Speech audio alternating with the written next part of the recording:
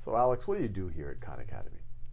Good question. I've done so many things. Generally, I work on making exercises and other parts of our content more interactive. That means the user can actually do something with them and they're not passively watching or passively reading. And what is that on a day-to-day basis? On a day-to-day basis, it's fixing a lot of bugs. It's working on a lot of projects that um, sometimes test small changes and sometimes test really big changes. How do you test a small change? You test a small change by making it for some percentage of our users, but not all of them, and then seeing what changes and metrics result. Also, we ask questions to our users these days, like, hey, did you actually get something out of Khan Academy today? And that really helps us answer that question as well. So you make like a small change, and if people say are more likely to say that helped them, or if they're more likely to spend more time learning, or whatever it might be. Yeah. That's all the types. And what are you working on right now? Right now, I'm working on some changes to the video page, actually all tutorial pages. I'm bringing back the practice button that we used to have, which said, hey, this is a video, how about you actually practice this concept? Which is fun, and that should get a lot more people to click on exercises and land on videos. Another one is just changing our layout to be more YouTube-ish and seeing how that affects us. Because one of the results of user research was that a lot of people are very familiar with YouTube as a layout, and anything we can do to be more like that and less our own special thing, the better for familiarity. And what were you doing before you came here? Before I came here, immediately before this, I was working at a peer-to-peer car sharing startup called GetAround. And the whole idea there was if you had a car and you didn't want to, well, you wanted to make some money off of it when you weren't using it, which is 90% of the time, if not more, you could rent it out to other people. And we would take care of the insurance, we would take care of finding people who wanted to rent your car. And yeah, that worked pretty well. These days, they pivoted to making it so you pretty much have to put your car within the GetAround system if you're going to do it, and then also schedule your own time on it separately. So that makes it a lot easier for other people to get it instantly. You have to schedule time on your own car. Yeah. I see, that makes sense. That makes it easier to utilize. And what other, I mean, I distinctly remember even when like you were interviewing, I mean, you were also a skilled fighter. Yes. I noticed that you're interviewing me by yourself this time. You don't have Shantanu as backup. That's right. Shantanu's a black belt, so I felt very safe with him around. How do you feel now? I feel comfortable. Okay. You are wearing somewhat camouflaged army pants, which makes you, but yes. Yeah. Kind of a ninja shirt, but yes. It's fun. Yeah, it was a wonderful contrast. I think I remember telling you about this, to taking Taekwondo and then taking something which is much more of a combat and quickly resolve conflict sort of thing. Quickly resolve conflict by winning. Yes, or by getting avoiding. out. Yeah. So what was that? What was it? What's this other non-Taekwondo thing? Krav Maga. And so you are like a Krav Maga person, skilled person. It's not something I've done in some time. I was focusing more on weightlifting recently. I see. But it's a wonderful compliment to that, actually. It really gets your blood pumping and exhausts you in terms of cardio. I remember when we interviewed you, like it was myself and Shantanu in the room. Mm-hmm. And when we learned about this, I asked you, do you think you could take both of us? And you didn't even think about it. That was very impressive. You seemed very confident. It's a good thing to be, confidence. So what made you come to Khan Academy? So it was after I'd been at the car sharing company for a while, realizing that, hey, this is a good problem, and I really hope that somebody solves it. It doesn't have to be me. So then it was very much like, okay, looking at all the space of possible problems and at the companies that are attempting to be solutions to that, where do I actually want to go? So Khan Academy was the place where, of all the education, all the tech places I've seen, and I looked around all of them basically, was the one that seemed most willing to be to attack the problem from the lowest level possible, to look at the building blocks of what education is, to look at them, discard parts that didn't work, to build upon other parts that seem to be working better, and to really innovate at the core of it, instead of just taking existing things and putting them online like so many other companies are doing, which is great and useful, but it's also not the place I wanted to be at. And since you joined, kind of what's the experience been like? What's maybe surprised you? can you give me a little bit more of a prompt than that? Yeah, no, just like, I mean, just to describe kind of what it's been like the last, it's been what, over. It was 2 years. 2 years. Yes, that's 2 years ago. Yeah. That's a good question. What's it like to work here? So, assuming you've done several of these interviews, you probably hear that one of the top reasons is the people.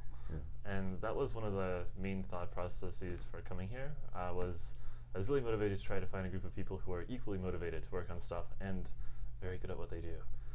And I found that, and that's been by far one of the best things, because working with people who actually know what they're doing and care about what they're doing is wonderful. And I was definitely missing some of that, I guess, in general throughout life until I got here. So, sorry about that. Your Krav Maga got on the camp. We're back to So that was a good thing, but there was also something I guess I was expecting, and I would have been disappointed if I hadn't found here. Surprised. It was interesting to realize how Khan Academy differs from being a normal tech company, in the sense that there is basically half the company devoted to all sorts of other things. So not product, but I guess product market fit related things, partnership sort of things, outreach, internationalization, all sorts of things that require very different skill sets, from designer, developer, product manager, content creator.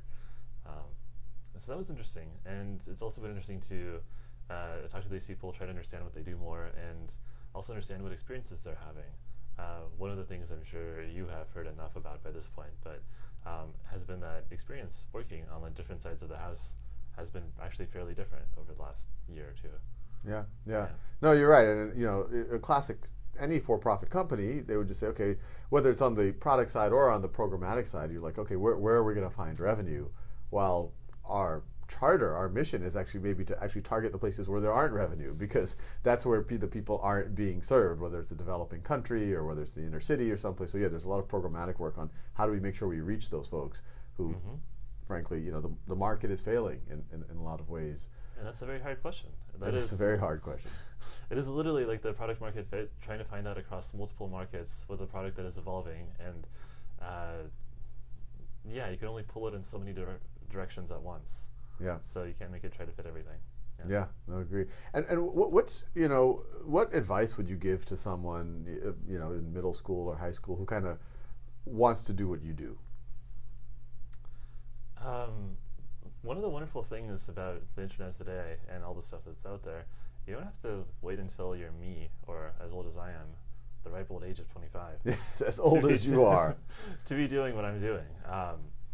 Or to be doing all sorts of other interesting but related things. The simple answer is just go out and do stuff. If you want a little bit more direction than that, find some way to get some mentorship in terms of coding, since that's my main specialty. And there's ways to find that in open source projects. There's ways to find that in dedicated programs that exist, especially around here in the Bay Area. But you really kind of want to get over that initial hump where you can be, you can feel confident in your productivity, and that there's something that you don't know how to do, but you'll learn it and you'll get there. And that's one of the useful forms of confidence to have, because it lets you be like, okay, I can choose any of these equally challenging and daunting tasks and know that I will make a lot of progress on them and very likely completely succeed. Instead of being like, oh, I don't know how to do that, and then shrink away from that in fear, which is bad. So that's really the most of it. You want to get to that place where you have that confidence, and there is an initial bit of work to become good enough so that you have that confidence in yourself, and you want to try to get over that as fast as you can. But really just go out there and start making stuff, and in a somewhat fearless fashion, go make mistakes.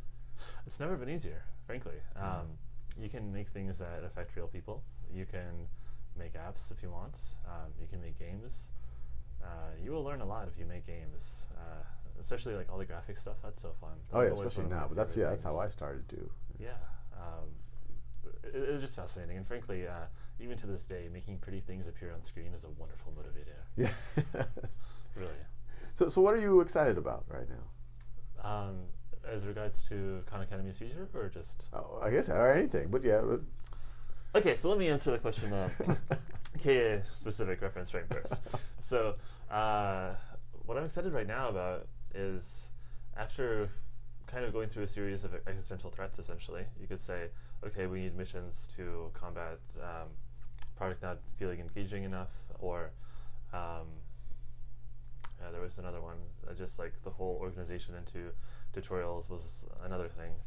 And now it seems to be, okay, let's put the content front and center and make more of it and be good at that, which was always my suspicion as to how do you make Khan Academy win, in the sense that win is deliver the most value to the most people. So I'm really excited for that in general. Specifics about just making more content in more areas and trying to be more deliberate in how you, both how you create that, what granularity you create that, how you package that up. All of that has needed some thought for some time now. And I find it awesome that we're actually tackling that now. So on a work-related thing, that's what I'm excited about. In other news, it's really always interesting to kind of like keep abreast of trends and what's going on. Like, I'm sure living here in the Bay Area, it's super obvious that, oh hey, you know, like the maker movement is something that is very solid right now, and you've been able to track it over like the last 5-10 years and see how it went from just like a tech shop here and a tech shop there to 3D printing everywhere. You can look at, well, I guess you call them drones, but quadcopters was used to be the main thing that you would get. Rise of consumer VR, that's fascinating, frankly. And virtual reality. Yes. On a actually affordable, and you can do something with the level. And having tried it, the main thing there is a sense of presence, that you are actually transported somewhere else. That's powerful. Yeah. And for people who haven't experienced it, it's a very, very interesting feeling. Like you put on and you're like, I'm not in this office, where am I? And that's powerful.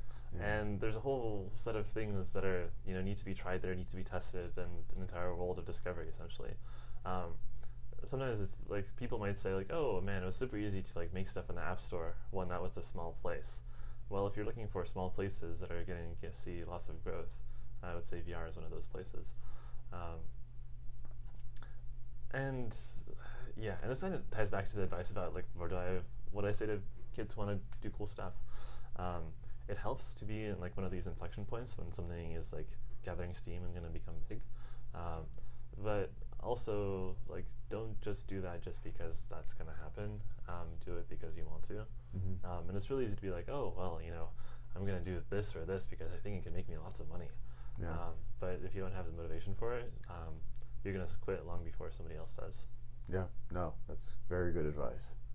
Well, thank you for being part of this crazy adventure. Thank you.